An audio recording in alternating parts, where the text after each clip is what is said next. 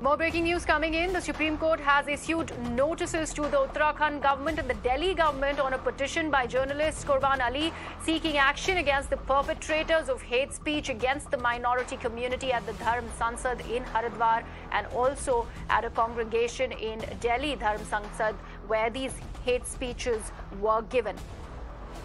So fresh developments coming from the top court. Now notices have been issued to the state of Uttarakhand and also to the Delhi government, and this is after a petition by journalist Qurban Ali was put before the Supreme Court, where it demanded action against the perpetrators of the hate speeches against minority community, both at the Dharma Sansads in Haridwar and also at a congregation in Delhi. My colleague Meenakshi now joins me live. Meenakshi, as you've been bringing to our viewers through the day, this was expected that notices might just be sent to not just Uttarakhand but also Delhi. Now it has happened. Also, Griha, this formally means that the Supreme Court has gone ahead and admitted this matter. This matter stands formally admitted by the Supreme Court, and by virtue of this, notices, responses of these two state governments have been sought by the top court and Honorable Chief Justice of India, in no doubt, and going ahead and stating, and I quote, we are going to issue notices and then let us take it up after that.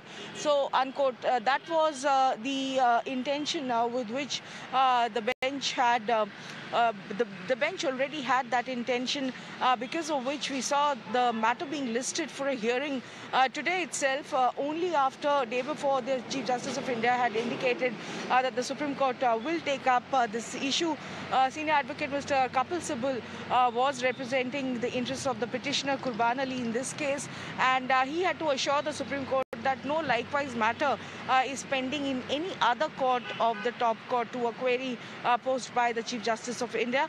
But at the end of it, the matter now stands formally admitted by the Supreme Court by virtue of these notices that have been issued to the state governments of Uttarakhand, Delhi government, and this is on a petition of Qurban Ali, who's seeking action against the perpetrators of hate speech against minority community at the Dharma Sansads in Haridwar and at a congregation in Delhi. So essentially, Griha, what these guys have prayed for before the Supreme Court is this, that the state administration has been found to be adopting a lackadaisical approach, dragging its feet, given the fact that there is plenty of videographic evidence that is available in the public domain, and those who are seen in those videos, against them as well, no action has been taken. So that is the basis of this petition, in which Supreme Court, after indicating day before that it will intervene, it has gone ahead and admitted